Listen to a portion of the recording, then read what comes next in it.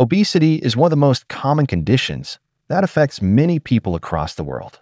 Excess body weight is a serious risk factor for developing cardiovascular and musculoskeletal complications. To produce significant weight loss, a few medications can be used that reduce appetite. These appetite suppressants are commonly known as anorectic agents. Diethylpropion is an appetite suppressant approved for the short-term management of obesity in people. Interestingly, it is a sympathomimetic agent. That means it increases sympathetic activation in your brain. It controls a few appetite centers in your brain that help you reduce your food intake. This medication is given to you if you are unable to control excess body weight, even with diet restrictions and exercise. When your body mass index is above 30 kilograms per square meter, you need a weight reduction. In the presence of any risk factors like diabetes, heart disease, or hypertension, your BMI should be more narrow, below 27 kilograms per square meter. In such conditions, you may be prescribed diethylpropion for a short period of time, up to a few weeks. Being a sympathomimetic, it acts just like adrenaline.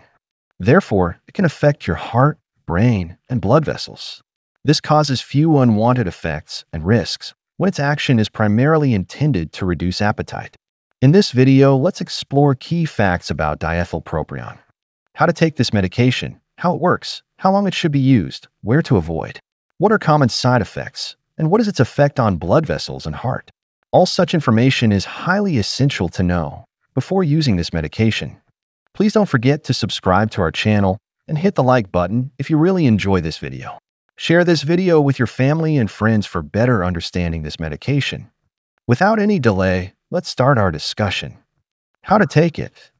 Diethylpropion is available in two types of dosage forms. One is the immediate release tablet, and the second is the extended release tablet. Later is denoted by the letter ER, indicating extended release. Even though both of these dosage forms contain the same active ingredient, they are not equivalent. They release medication in different ways in your body. Immediate release tablets contain 25 milligrams of diethylpropion hydrochloride, and they release the entire medication at the same time in your body. Therefore, they act for a short period, and they need to be taken every time before the meal to suppress appetite. That's why these immediate release tablets are taken 3 times a day, 1 hour before each meal. Extended release tablets are designed to release medication gradually over an extended period of time. Therefore, they contain 75 milligrams of medication, which is slowly released and distributed over an extended period of time during the day. Hence, they can be taken once a day to show their effect on the entire day. It is recommended that these ER tablets be taken in the mid-morning for better efficacy. You have to take care while taking these ER tablets. These tablets are prepared with a specific coating to slow the release of medication. Therefore, don't crush, break, or chew the tablet to avoid the sudden release of the drug. Diethylpropion is only used for a short period of time, up to a few weeks. Your doctor will suggest the right dose and duration of treatment based on your conditions. Never combine other medications that show a significant reduction in appetite. How it works. Diethylpropion is an amine related to amphetamine. This medication is extensively metabolized in the liver. One of the advantages of diethylpropion is its excretion. All the metabolites of diethylpropion are rapidly excreted in the urine. Therefore, they do not build up in your body. Diethylpropion and many of its metabolites are active in appetite suppression. They act on a few neurons in your brain that release catecholamines. Catecholamines like norepinephrine and dopamine are essential for controlling appetite centers in the brain. Elevated levels of these catecholamines improve appetite suppression.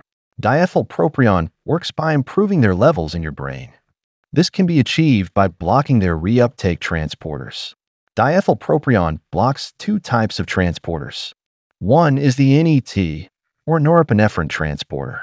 Another one is DAT, or dopamine transporter. By blocking these transporters, it increases the levels of these chemicals in your brain. This helps in controlling appetite by suppressing hunger centers. How long should it be used? The effects of this medication may be variable for individuals. Typically, it is used for a short-term period of 4 weeks. Initially, you may observe a significant weight loss with diethylpropion. But for a few people, such expected weight loss may not be observed with continuous use. This is due to the development of tolerance toward this medication. In such cases, there is no need to increase the dose. Instead, you can discontinue its use as it will not work further. Another reason to avoid long-term use of diethylpropion is dependence on this medication. After prolonged use, if you suddenly stop its use, you may suffer from withdrawal symptoms. It can also increase the risk of convulsions in epileptic patients. Side effects of diethylpropion. This medication increases sympathetic activation in your brain. Consequently, you may observe a few adverse effects on your heart. You can experience palpitations, a rapid heartbeat, and precordial pain, resulting in sharp and sudden pain in your chest. It can also elevate your blood pressure and cause a few changes in your ECG.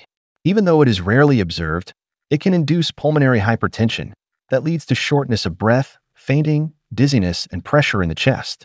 Swelling at the ankles and legs is another symptom that may indicate the development of pulmonary hypertension. You can also perceive restlessness, nervousness, blurred vision, dry mouth, and some difficulty in movements. You can have hallucinations with higher doses. When to avoid.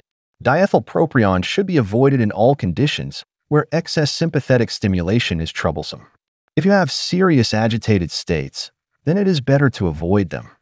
It should be avoided by people with any history of pulmonary hypertension. It is also not recommended for people with severe hypertension. Diethylpropion causes constriction of blood vessels. Therefore, in people with advanced stages of blocked arteries, it should be avoided. If you have hyperthyroidism, use of this medication is not recommended. Don't use this medication if you develop any allergic reactions. If you have glaucoma, this medication complicates the condition. Pulmonary hypertension.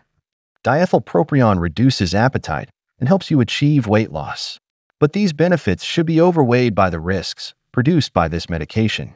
Just like many appetite suppressants, diethylpropion can have serious effects on blood vessels supplying the lungs. It can elevate the blood pressure of these blood vessels, leading to pulmonary hypertension. This is due to its effects on your brain. Diethylpropion can increase sympathetic stimulation in your brain that releases catecholamines. These tiny chemicals can cause constriction of the blood vessels supplying the lungs. With that, you may initially have shortness of breath during exercise.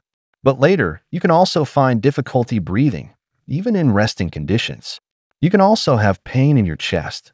A sensation of squeezing, tightness, and pressure can also be observed.